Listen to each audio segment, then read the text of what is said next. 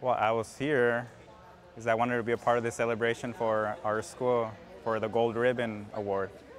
This completely got me off guard, a complete shock. Okay. So the moment I heard my name, I can tell you that prior to that, I was thinking about all the teachers in the room that were definitely deserved this award.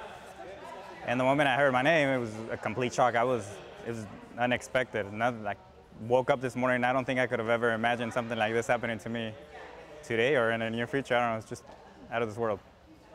One of the reasons I chose education is mainly because I struggled as a student growing up, and I wanted a field or a career where I could make a change, where I could help people.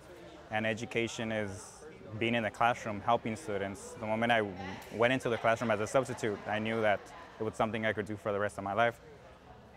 And I know I can make a change and I can make a difference in many of these kids' lives, specifically those that are me or are a lot like me.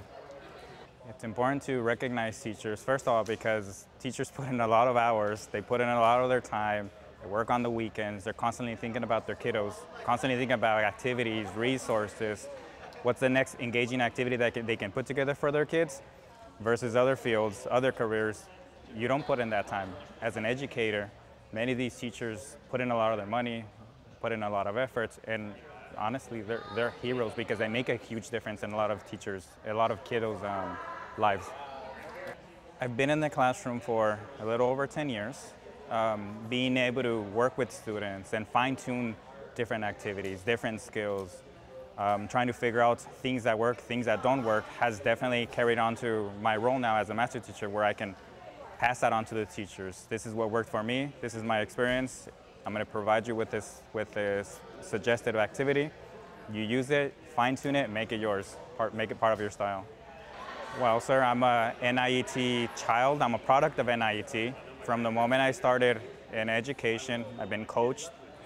The coaching, the coming into the classrooms, the walkthroughs, the observations, I've been able to carry all those refinements and the strengths, my reinforcements, and I've been able to make them my own. I've been able to fine-tune those little things, and I'm a true believer that has made a huge difference on my students' scores and results at the end of the year on state assessments.